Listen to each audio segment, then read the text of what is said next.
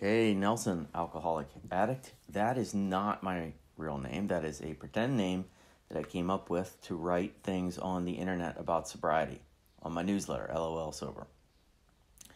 We just celebrated Father's Day at my house, and I gotta say, I think it might have been my favorite Father's Day that I've ever had. It was great. We did not do anything really mind blowing, but my kids, they said very personal things to me and gave me very personal gifts, and so did my wife. And it was just a great feeling. It felt like the sign of relationships that go much deeper than surface level, real relationships. And I'm proud of that. They know me, and I know them, and I thought it was a beautiful thing. And I spent some time thinking about my first Father's Day back in 2009, my first sober Father's Day, I should say.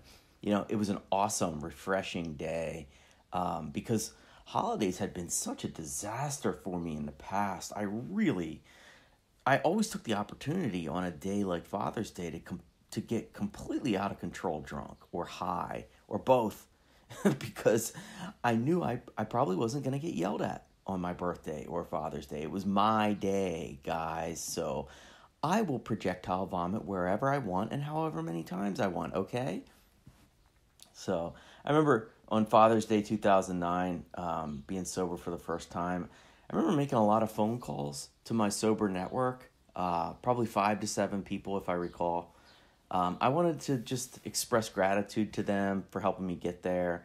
And most of them were fathers too. So I want to say Happy Father's Day to them. And I remember one conversation very vividly because I said something along the lines of, it's days like this that make sobriety worth it. This is why I push so hard to stay sober. It's for my wife, for my kids. And I sensed some hesitation on the other end of the line. So I inquired why. I asked, hey, you're not saying anything. What's going on here? And I remember the guy being very cautious and gentle because he didn't disagree with me, but eventually he said something to me about how once you've been sober for a while, you realize you can't stay sober for something else. You can't stay sober for your wife, your husband, your kids, your job. You can't stay sober because you want to make more money. You can't stay sober because you want to get your parole officer off your ass or get promoted at work. And his point was that you have to figure out the higher power thing and then use your higher power to stay sober because you want to be sober. And I was confused by that because I said to him, like, hey, aren't kids a pretty damn good reason to get sober? Isn't being a good husband a good reason to get sober? Like, come on, man. And he said, yes, I don't, he said, I don't, I'm not saying you're wrong, but he just wanted to push me to think about what happens if a sober person gets the thing they want. What if they get the house they want, the job, the wife, the parole, the kids? What if everything's great? What then? What's the driving force behind your sobriety if you have the thing that was propelling you to get sober and stay sober? And I had to let that seed grow for a while because I didn't completely understand it. But I eventually got it. I eventually understood what he meant. And now I really do. I've seen it in sobriety. When I used to chair meetings in New York City, I'd sit up there in front of the room and I'd run the meeting, and at the end, I would routinely have people who would come up. They needed you to sign their card after a meeting to indicate that they'd attended. And I think it was just court mandated, like, hey, you have to go to 50 meetings or whatever, and they would have to get it signed. And I remember getting to know a few of these guys pretty well.